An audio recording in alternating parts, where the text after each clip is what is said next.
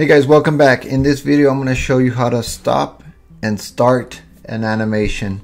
We're going to take this same project that we did the last video on and just go ahead and stop the butterfly midway, have it pause for a second, and then continue its flight.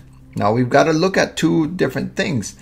We got to look at the butterfly moving across the screen, have it stop, and then have the wings also stop. Remember, there's two animations here. There's two animations at work, and we have to stop both of them right there in the middle, have them pause, and then continue on their way. Somebody had asked that question in the comments, and I thought it'd be interesting to show you guys how to get this done. So let's go ahead and get started, guys. I'm gonna go ahead and stop this. Spacebar. Or pause, and then I'm going to open up the file. Okay, so here is the original file. I'm going to go ahead and center this and hit play. This one does not stop. This one does not stop. It just goes on its merry way. So the first thing I got to do is pause this body. This one. I'm going to turn on the curve. I have it hidden. I'm just going to turn on the visibility so you can see. And so we want to do a little right there on frame 39, modify the curve. I'm gonna go into edit mode by hitting tab, and I'm going to hide the well, I can just move it out of the way. I'm gonna grab this vertex, and I am going to right click, set handle to vector, and then I can go ahead and move this independently. So what I want to do is I want it to come in, boop, land right there, and then just leave also. And so that's going to be an abrupt kind of a stop. So as soon as it lands right there on frame 39, that's where we're going to have it stop. So the first part of it's done is to manipulate that curve. And then I'm going to go back to edit mode.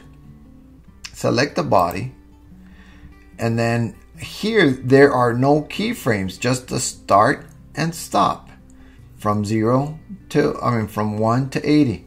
If we remember correctly, we animated this using a constraint.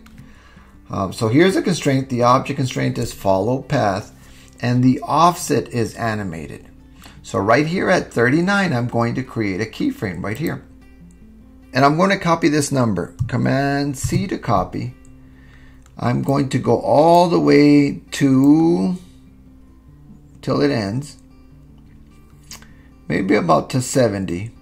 Well, you know what? It doesn't matter. We're going to stretch out these numbers. So at 55, I'm going to have it be right here. I am going to paste the same number that we copied from frame 39 and then keyframe it. Keyframe it. Now it's going to fly, stop, and then take off from 55. Now I did notice that if you play it, it's just barely a little pause. So what I'm going to do is I am going to stretch this out to about 150, zoom out, center it. What I'd like to do is adjust it. I want it to last a little longer, maybe 30 frames, maybe 40 frames, from 40 to 80. And then this one, maybe not that much, maybe 30 frames, from 40 to 70. And then this one, I'm going to stretch it out to about 120. And so it's going to go a little bit slower. Check this out. So it's going to land there and hold and then take off. So I like that. If you notice, it kind of shakes. We had that little vibration on there to make it, to give it a little bit of realism. Let's take that off. Let's reveal the graph editor, and you can see that there is a noise modifier on that path. So we can take that off easy. Boom, there it is. And let's see what that looks like. It goes in, stops, and continues. Awesome. So that's the first part of the whole thing, is just to get that butterfly to stop. The other thing I'd like to do is stop the wings. So to stop the wings from flapping. So I'm going to hit pause, select this first wing. This is the right wing. And I'm going to click on rotation, X rotation. So we can see this. I'm going to zoom in on this. Just like this. And I can see that there's a couple of free keyframes. 1, 2, 3. 3 keyframes. And there's a cycles modifier. I'm going to take that out as well. Very, very simple way to do this is to just copy these keyframes and repeat them until frame 39. So remember, this is not animated. These keyframes are not what this represents. This represents the motion of the wing, and this represents the color.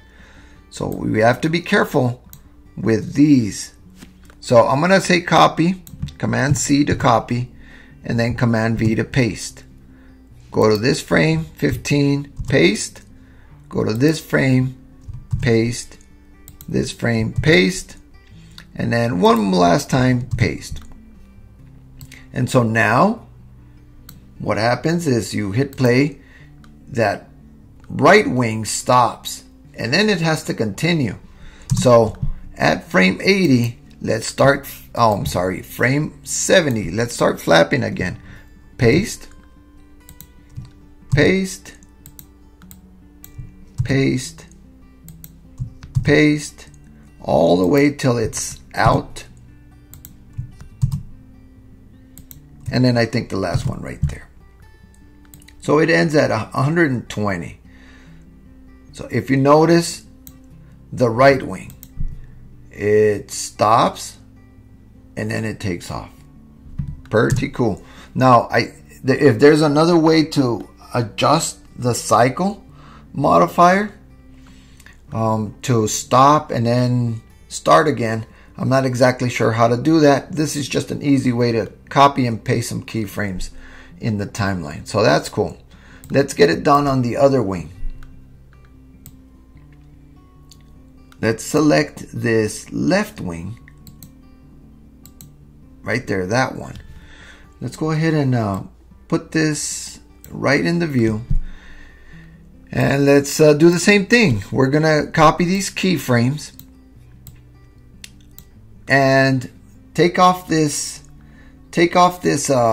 cycles modifier right here. Take it off.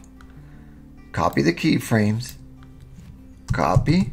And then paste right on frame 8. Paste. You know the drill. All the way to frame 39. And then starting back up at frame 70. Paste. Paste. Paste.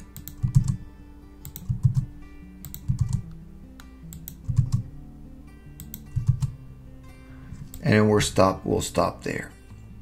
So let's check it out. Play, butterfly stops and takes off. I think we've got one. I'm going to undo this last one there, and it should be the same as the other. So stop, changes color, and then it takes off. Awesome. And we didn't mean to, but it changes color when it stops, and it just landed perfectly. Now, the background, you notice that it stops nowhere. If you want, you can adjust maybe the background so that it stops like maybe on that leaf right there. Maybe put a flower in the background and then it'll make a little bit more sense. It's up to you guys. So I'm gonna hit play again, and that's it, we're done. Hey guys, I hope that you liked the video. If you liked the video, go ahead and hit the like button and subscribe, and I will see you on the next one. Thank you guys.